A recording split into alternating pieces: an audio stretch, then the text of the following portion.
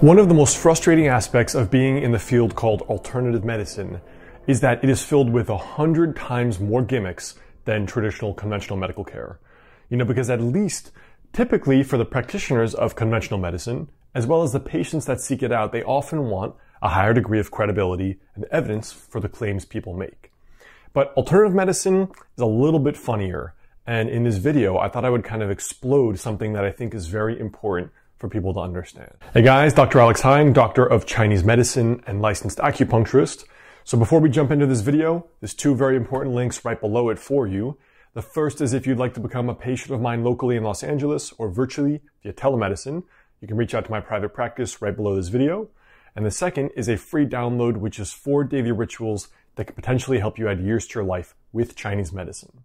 Now look, everybody is looking for the secret to healing. Actually, the secret to everything, right? Secret to weight loss, secret to making love last, secret to enlightenment, secret to being stress-free, secret to everything. And in the wellness industry in particular, the secret often manifests as some kind of ingestible substance found on unicorn poop in the Amazon, some new thing, usually a plant that was never discovered before. It's algae, and then it's mushrooms, and then it's a plant, and then it's a certain fruit, and then it's a certain extract of a certain fruit. I mean, it never ends. And it will never end. Because this is human psychology. It's not the marketing at fault. It's not any of this at fault. It's our own psychology. We all want to believe deeply that there is some easy way to get the results that we want in life. Whether those results are healing or whether they are financial or something else. So, in the wellness industry in particular, there's always a new little thing coming out. But let's talk about the psychological root of the silver bullet, right? What is the origin of this silver bullet thinking? Now I realize this is not a video on Chinese medicine specifically, but is a video on healing. Because a lot of what comes down to healing is our psychology and our personal daily habits. These are the private conversations I have with my patients in my clinic, and these are the things that really make the difference. Of course, it's taking the Chinese formula that I prescribe, etc. But in terms of our individual actions and decisions, this is what it comes down to. When we talk about the psychology of expecting a quick fix or a silver bullet, that one thing that when I do, everything after that will be easy. Let's talk about writing a book. If you want to write a book, what is the only thing that matters when it comes to writing your book? That every day you're taking time to write your book, right? But people would rather take workshops on writing your book, seminars, read books on writing books, go figure.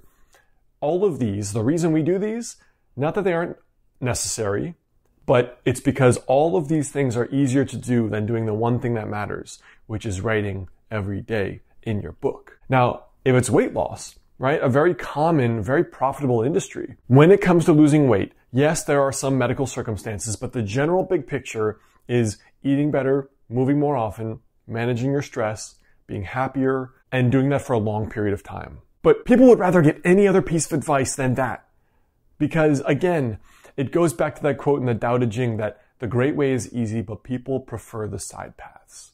And when it comes to weight loss or writing your book or healthy marriage, whatever it is, there's often a series of maybe half a dozen daily rituals that if you do those are pretty darn predictive of reaching the results you want. Not every dream's going to come true, but you're going to get some degree of good results from that.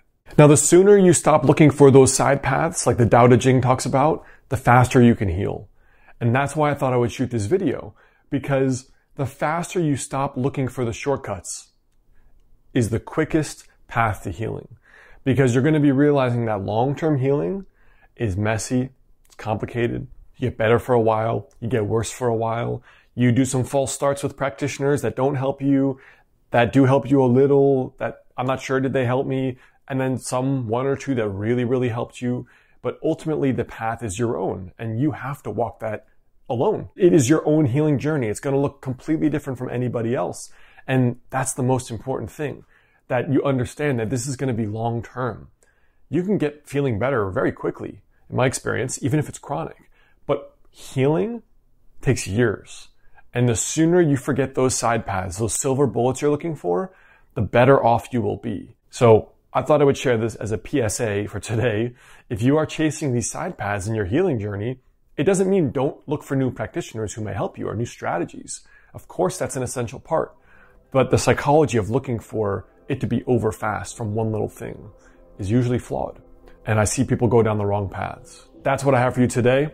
Before you go, Check out these other related videos here, and I'll catch you guys in the next video.